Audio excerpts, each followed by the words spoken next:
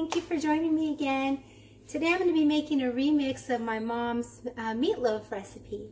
So she would always put some potato chips or maybe some like cereal crushed up inside of the meatloaf to kind of help hold it together, as well as a filler. Today we're going to be using a handful of these delicious salt and pepper pork rinds that will act as in place of that cereal or chips. Sometimes she would use crackers too. So I have about 2 pounds of ground turkey here I'm going to use, as well as half of an onion, an egg, 2 cans of tomato sauce, and 4 garlic that I'm going to put in there. And rather than regular mashed potatoes today, we're going to be having our remix dinner with these cauliflower mashed potatoes. There are lots of recipes that you can make these yourself, but I find that these are just delicious and they're very convenient. They have them in the frozen food aisle at Walmart, Stater Brothers, probably any grocery store. So usually we'll do 1 for 2 people. So I'll cook 2 because I'll do 1 so we can have dinner tonight, and then 1 for lunch tomorrow. So I already have my oven preheating to 350. Now I want to show you how I get all of this together. So here is my ground turkey. I know some people make meatloaf with different types of ground beef or different ground meats. I pretty much use ground turkey in place of ground beef now. So I'm going to chop up this half onion very finely. You could also grate it over the meat if you prefer, but I actually like the chunks of onion throughout the meat. So chop this up. So when I was growing up, my mom used to make this meatloaf, and she would always take whatever we had left over at the bottom of the cereal box or the bottom of the crackers, and she would crumble that up and put it in there. And because I'm trying to do this in a low-carb version, I'm going to go ahead and use my chicharrones or pork rinds rather than do that. And she often would make potato salad with meatloaf. And I would help her peel the potatoes and all that, but I really never cared for potato salad because of the boiled eggs. Just, I don't know. It kind of smelled yucky to me. So getting all these chopped up. You could also do bell peppers in here. I'm going to actually do some bell peppers. If you have some mushrooms, you could throw those in here. This is a good recipe that you can use up some of your veggies that might be like on their last leg. You can throw them in here.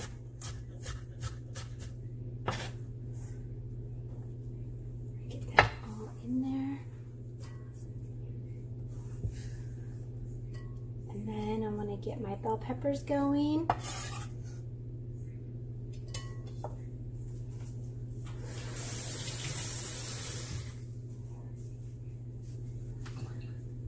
So just in case you missed it before, this is my favorite way to chop a bell pepper. Just go around the core.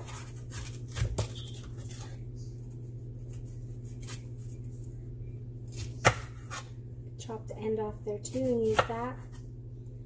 You could throw this right in your garbage bowl. And if you get it close enough, you won't even have to do this part that I'm doing, but in case you don't, just make sure you take those seeds out and that white part. That white bean, you don't want that. And I'm actually only going to use half of each one of these, colors I have. I happen to have pretty fresh bell peppers here, but like I said, if you have some that you have saved over from a different recipe, this is an excellent way to use them up. Because this recipe can totally stand some bell peppers that maybe aren't the freshest. They're on their way out.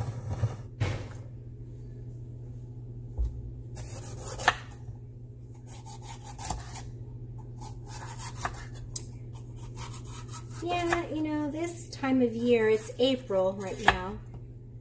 It's kind of difficult for me. It's been about 12 years now since I lost my mom, and it was in April. And you know, whenever this time comes around, it's a little bit difficult. But what's nice is making these kind of recipes, it just helps me remember and cherish the memories that I was able to make with her. I wish I would have asked more questions, would have wrote down recipes that she made throughout the years.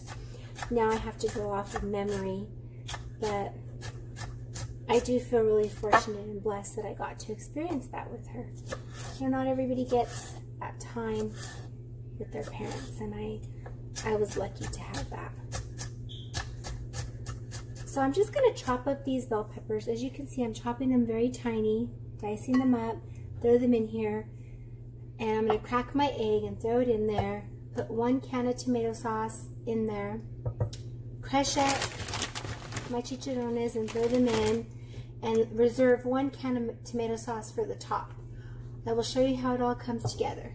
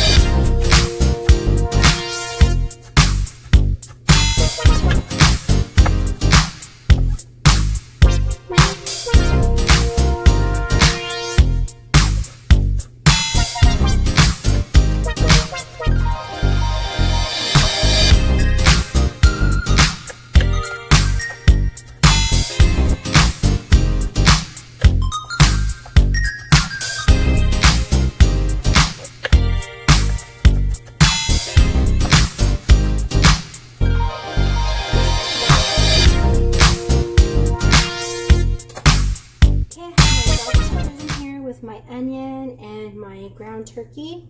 I'm going to grate in about 4 cloves of garlic. Just grate that right in.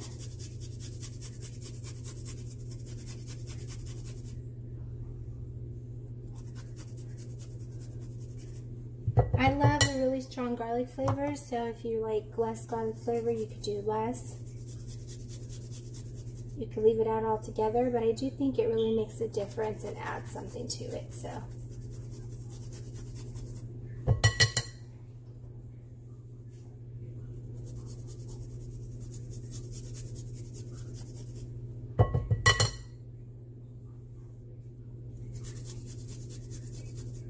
and number of cloves kind of depends on how big they are, because my cloves are pretty good size. But if you have smaller cloves or larger cloves of garlic, like this is a small one, you can do less or more. You kind of know your family and how much garlic flavor you like. So you should get that all off the back. Put that all in there.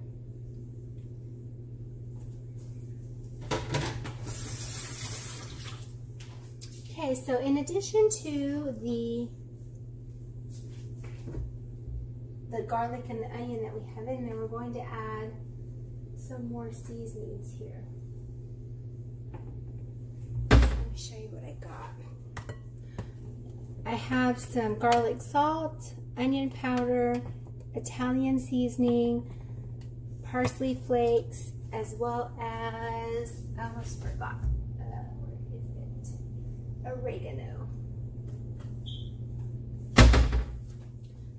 And of course, we need salt and pepper.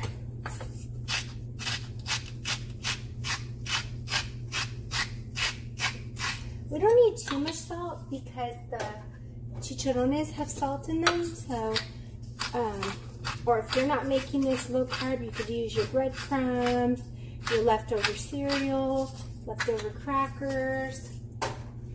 If you don't have tomato sauce, you can make this like a Tex-Mex version and throw in some salsa instead.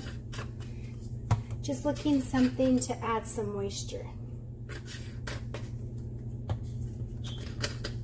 Remember, with these dry, like Italian seasonings, it's always good to put it in your palm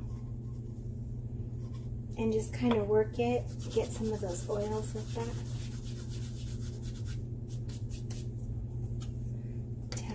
seasoning, a little bit of parsley. Doing about a palm to half a palm full of these parsley. And oregano.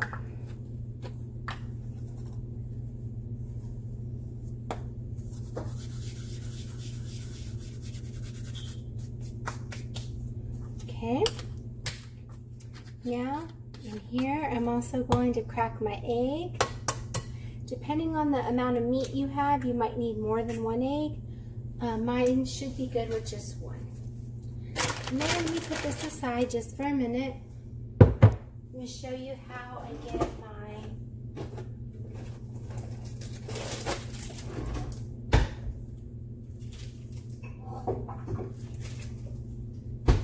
If you don't have one of these things, you can pretty much use anything. You can use a pan, whatever you have to kind of break them up. I'm going to put a couple handfuls of my chicharrones in this bag. Like maybe 2 handfuls. There you go.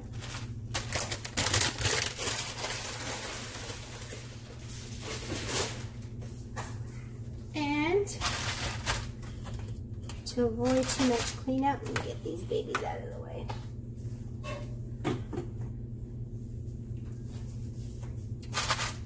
Seal it.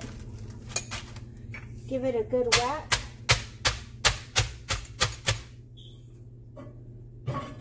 And then just roll it out.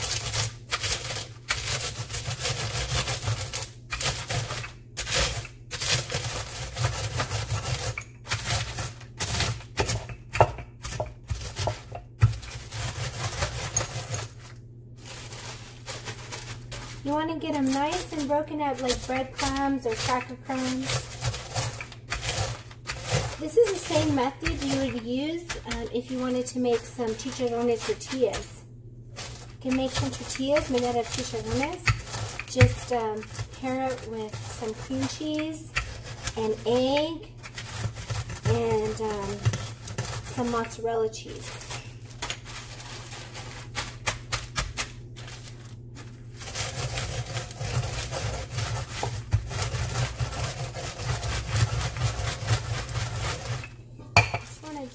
Kind of take a look at it and make sure there's no big pieces. So every once in a while you'll get one big stubborn piece that doesn't want to break up.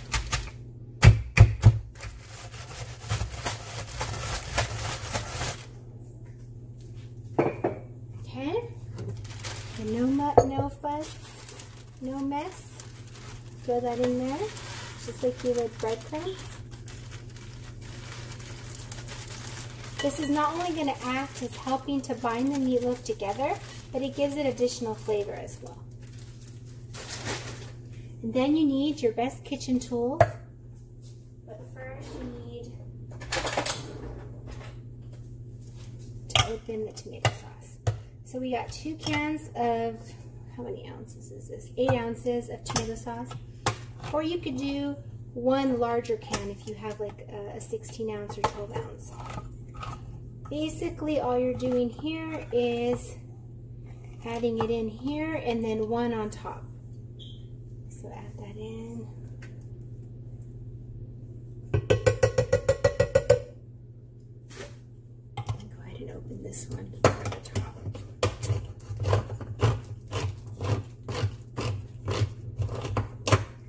Okay, so you need your best kitchen tools now and get in there and work all of those seasonings and those bell peppers and the tomato sauce and the egg. Get them all in there. I know in the cooking shows a lot you see people use the fork and the mixer, but my mom taught me you have to get your hands in there.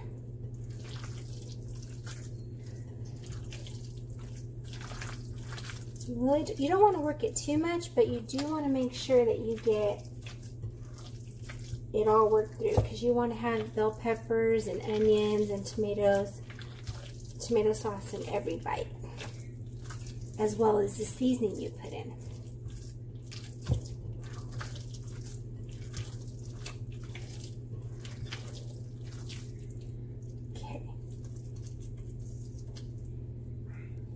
Then what we're going to do, unfortunately I forgot to spray my pan, but if you're smart, you'll spray your baking pan with Pam before you do this, so that way you can just throw it in. Let me wash up and then I'll do that. My baking dish here, sprayed with some Pam. Now I'm going to throw in my meatloaf. You could even do, I like to do one big loaf, but you can do smaller loaves in a traditional size meatloaf pan. I usually do one big loaf in this type, size of pan. You can see how I'm kind of putting it together there.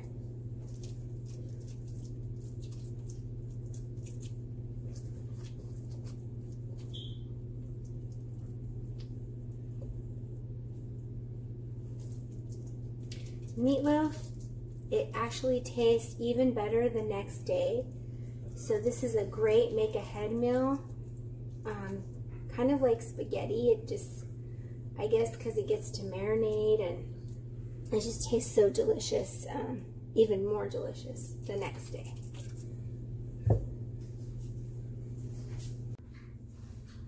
Alright, so I have the meatloaf in the oven cooking away, and I have my fake mashed potatoes hanging out over here by the microwave because they only take about 5 minutes in the microwave. So I'm going to cook those once the meatloaf is done. So this meatloaf, it's a great recipe to make ahead, but it's also one of those recipes that when you get home you can whip it up really quickly, throw it in the oven. It does take about 45 minutes to an hour depending on your oven. But I remember when I was growing up, as I mentioned, this is one of my mom's recipes. She would put it on and then sit with me and do homework. So this is a good recipe that once you put it in the oven, you can pretty much forget about it for at least 30 minutes. So while you're doing homework with the kids, you could have this cooking for after that.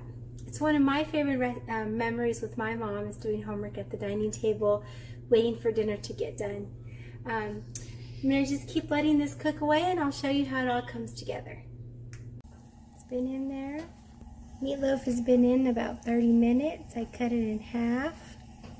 Look how delicious it's looking. Yummy. Okay, I'm just about to pull my meatloaf out of the oven. I have my first batch of my mashed potatoes right here. And I'm actually going to add these to my meal prep dishes for tomorrow's lunch.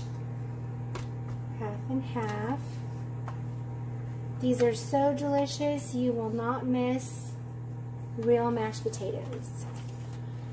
If you're not looking to cut quite as many carbs, you can actually do a mashed potato recipe where you still use some real potatoes, but you substitute in some cauliflower as well. But for me, I just totally do these full time now, no real mashed potatoes. So those are meal prep dishes. The mashed potatoes for dinner are in the microwave right now. So I'm going to pull out my meatloaf in about 2 more minutes and I'll show you how it comes together. Okay, I have some quick cooking green beans over here with some garlic cooking up. Just getting a little crisp on them. Some garlic and salt and pepper. We'll take my delicious meatloaf out of the oven. There the baby is. Look at them, nice and bubbly and brown and delicious. And you can see those bell peppers. So now, remember we're eating this with pretty much all veggies. So that being said, I am serving larger slices because we don't have the filling factor of the potatoes. So let me throw in some in here for my lunches tomorrow.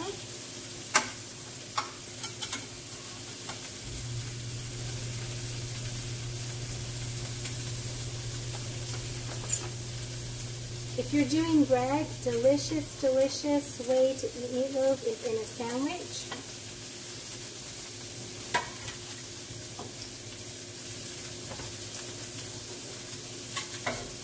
look at that delicious meatloaf. You can see all of the layers of the peppers and the onions and the tomato sauce on top. And we're going to pair it up with our yummy, quick cooking, microwave, baked mashed potatoes.